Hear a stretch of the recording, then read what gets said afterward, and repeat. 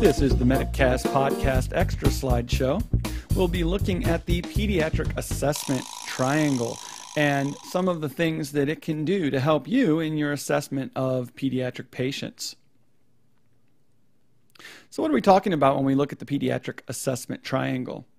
First of all, it's something you're going to use in your initial assessment, and it's easy to use. It's before you even get to the patient. It's non-invasive. You don't even actually touch the patient when using the Pediatric Assessment Triangle, and that's one of the things that makes it so amazingly valuable for assessing pediatric patients, especially those very young patients who have a lot of stranger anxiety as part of their normal development. It's non-threatening because you can do it from a distance, from across the room, without ever approaching these patients, and it's really easy to do. Now, I'm serious. It really is. The Pediatric Assessment Triangle is based on you using 3 variables to determine whether you have a sick or not sick patient. And by sick or not sick, we really mean critical or not critical. Is this a patient that you're going to be really loading and running with, or is this somebody you can stay and play with, that old adage? But in Pediatric Assessment Triangle terms, it's sick or not sick. The 3 variables are appearance, work of breathing, and circulation. And these are the 3 things you can actually assess very well without ever getting too awful close to the patient and before you start using your stethoscope or actually hands-on inspecting patient injuries. So let's look at appearance first of all. Appearance uses the acronym TICKLES, and TICKLES refers to tone, interactiveness, consolability, look or gaze, and speech or cry. And these are the things you can look at from across the room. You're looking at their appearance and their general interacting with the environment, their tone. You know, how are they responding to their providers? If they're sitting with their mother, and this comes to consolability, they're interacting with their environment. They notice you when you walk into the room. Are they easily consoled? Is mom able to calm them down?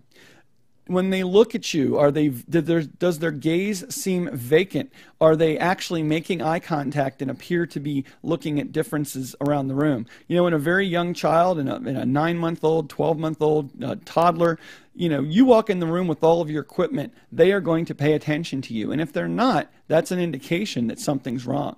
Also, their speech or their cry. Are they using appropriate words for their age? Is their cry extreme and seems pained and, again, inconsolable? These are things you can look at. What about work of breathing? Well, work of breathing is something else you can look at across the room. You can watch their rate of breathing. You can see what they're doing. Is their rate very, very fast? Even in pediatric patients, too fast breathing is a sign of problems. What's their positioning? Are they tripoding? You know, in a young asthmatic patient, are they having to sit upright? Are they supporting their shoulders and trying to expand the rib cage by propping forward on their arms? Do you visualize retractions, suprasternal retractions, retractions if their shirt's off, retractions in the intercostal spaces or along the clavicles? You can see that. Nasal flaring, anxiety while they're breathing. Are they very anxious and upset and seem like they can't catch their breath? You can see all of this when you enter the room. Finally, circulation. Circulation looks at just your general patient color, things like cyanosis. Are they pale in color, ashen, or mottled? These are the things you're going to be looking for in these patients to see if there is indeed the onset of shock occurring. Remember, pediatric patients plateau and maintain their compensatory mechanisms for a long time. And when they do that, the problem is that when they get to the inability to compensate stage, they crash very rapidly. Rather than that slow downward slope you see in adults, you actually see a straight line and then a cliff in that graph. And we really want to make sure we get a head start on any signs of shock. And you can see that when you look at their skin color. So let's review real quick. You want to assess these patients when you come into the room. You can look at them as you walk up to them and do this review very quickly. You can actually look at all three aspects. You're going to be looking at their appearance, how they interact with their environment. Are they consolable? Is their cry extreme? Do they use appropriate speech for their age? These kind of things. How hard are they breathing? What's their rate? Are they working hard? Are they tripoding or using some other position to compensate? Are they very anxious? And finally, circulation.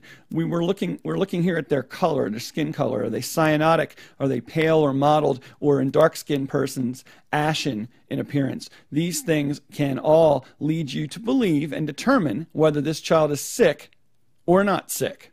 And that is the purpose of the Pediatric Assessment Triangle. You'll find more information like this over at MedicCast.com and, of course, in the MedicCast Extra program that's available for those that subscribe as well. References are available as always. You'll find links on the website, and you can also follow these links here.